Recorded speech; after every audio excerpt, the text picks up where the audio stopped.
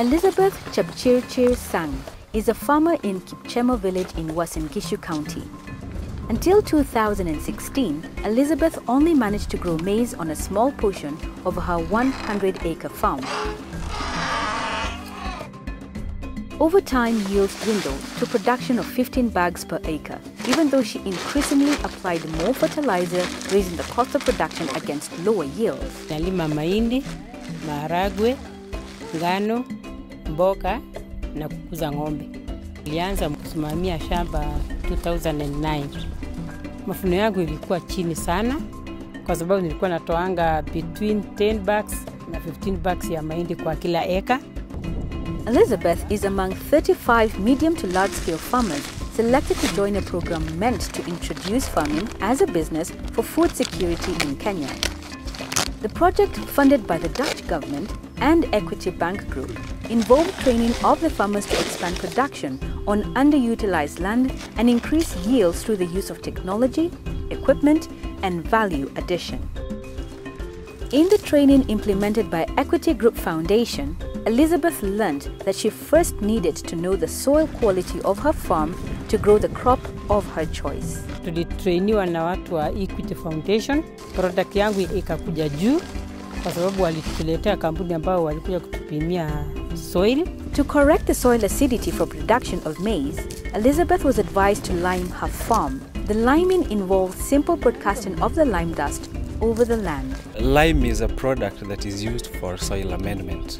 That means if you have a soil that has a pH that is not correct for your crop, then you have to modify the pH, and you use lime to modify the pH when you want to get faster results. Before a farmer can know whether their farm requires liming, they first of all have to do soil testing. So from the soil testing that was done on this farm, the result was that the pH was too low for growing maize. The pH actually was 4.6. So any pH less than 5.0 for maize is not adequate or is not optimal. So that's why the farmer, it was recommended from the soil test report that the farmer had to do liming. The maize harvest in the first year of liming increased by 40% to 25 bags per acre. The increase per acre is significant considering that her farm is large. Last year nilipanda eka 30 mahindi na nikaharvest 740 bags. As a mixed farmer, Elizabeth learned how to keep records on farm operations and determine what activities to enhance based on income realized.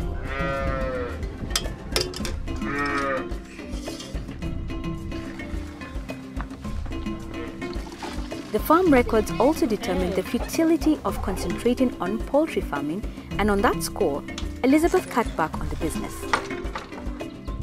From her income records, she realized profit from dairy farming is potentially high, and for that matter, she's invested in the construction of a zero-grazing cowshed to increase her herd of dairy animals for more efficient milk production. Housing the dairy animals in the cowshed will enhance production of biogas to meet the farmhouse's energy needs.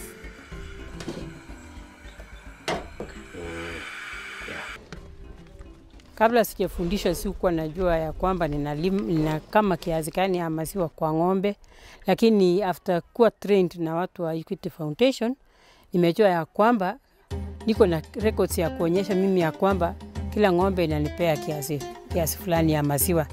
Niko na ng'ombe 8 ya kukamuliwa, niko na heifers watoto yao ambao wako over 1 year 8, na niko na wale wadogo 7.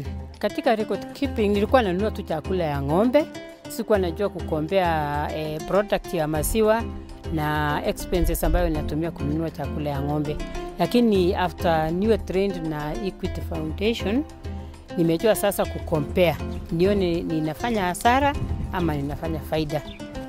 Ninafanya ukulima sasa biashara, ninafanya kilimo biashara. Najua kwamba kila kitu ambayo inatoka lazima nifanye kibiashara. Kuuza, quality, na nitafute production ya juu.